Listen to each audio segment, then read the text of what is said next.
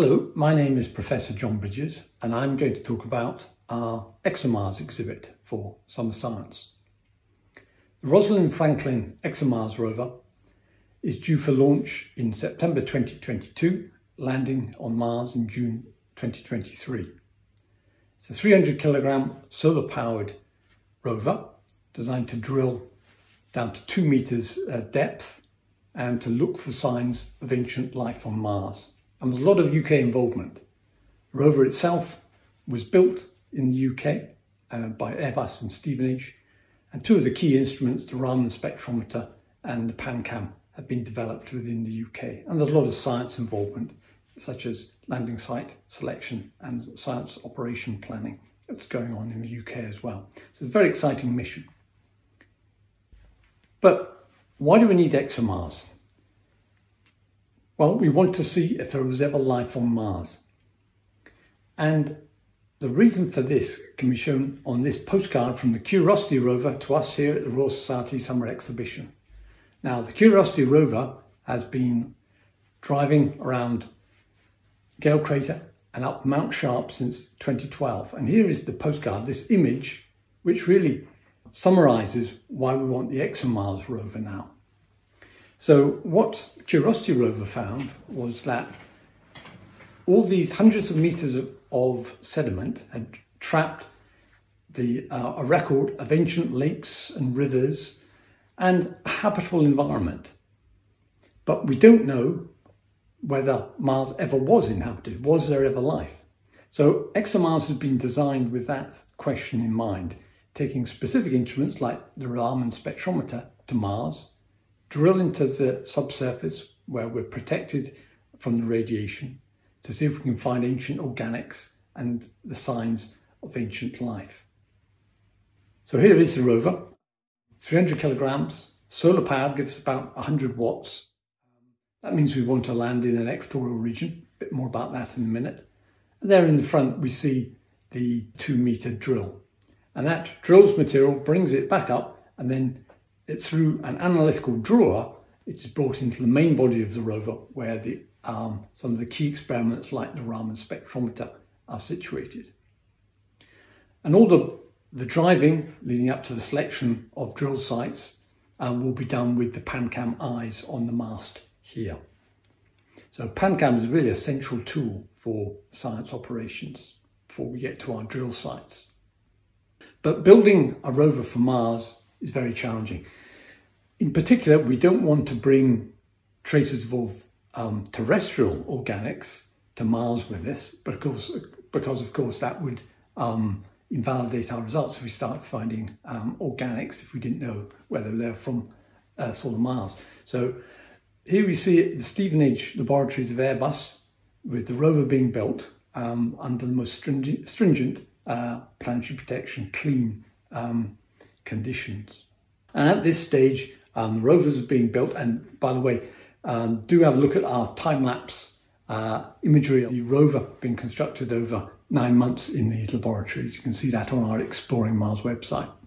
And during this build, calibration of the PanCam camera was taking place as well. So the geometric calibration to make sure we have accurate lengths, distances and shapes was done once the PanCam cameras here were fitted onto the rover. PanCam has a wide angle left and right lenses, we can see here in the top left, and also a high resolution camera in the middle. On the lower right here, we can see a filter wheel. And so we use filters for the light coming into the camera, and that helps us show different mineral assemblages. So again, that will help us select our key drill sites to answer the questions that we want to find out about ancient Mars. Once we've done the drilling and brought the powdered material into the main body of the rover, then we'll use some of the key instruments, including the Raman spectrometer. And the spectrometer part of that instrument was built in the UK at the University of Leicester. So what is Raman spectroscopy? Well,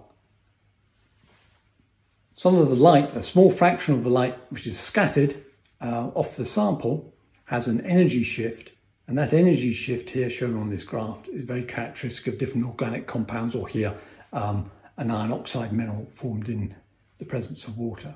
So we use Raman spectroscopy both to determine mineral assemblages and also to identify organic compounds. So that's a really key instrument. But we can't successfully carry out our mission unless we go to the right sort of landing site. So we had a 5-year program of characterizing different landing sites and ultimately selecting Oxia Planum. Landing site selection is a balance between engineering constraints and the science attractions of a site. So in terms of the science, we wanted an area of ancient lakes and rivers which can have trapped all the ancient organic compounds from the warm and wet period of Mars history about 4 billion years ago.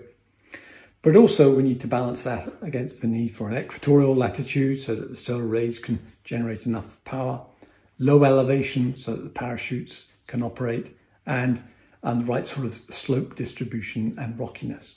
So there's a balance there. And we also want to find an area which has mineral assemblages, specifically clays, showing the signs of water. So here it is, Oxia Planum, near the boundary between the northern lowlands and the ancient highlands, showing in a region of ancient lakes and ancient river deposits. So we think it'll be a really good area to satisfy ExoMars' key aim of searching for ancient life. And over the last few years, we've been covering up with different imagery. Here we see high-rise imagery, orbital imagery, very high resolution, 30 centimeters per pixel, with the landing ellipse superimposed on it. So that we're really characterizing in as much detail as we can what we expect to find. But it's not just the characterization of the landing site, we also have to train up the team to work out how to do the rover operations. So here is the ExoFit rover trials, which happened in the Atacama Desert over the last few years. So the entire team is learning how to use the instruments and how to plan on a daily basis. So do check out all the videos and quizzes and our hashtag building ExoMars at our Exploring Mars website. There's a lot to see there. And I hope to see you at our workshop on Sunday, and hope you enjoy finding out all about ExoMars.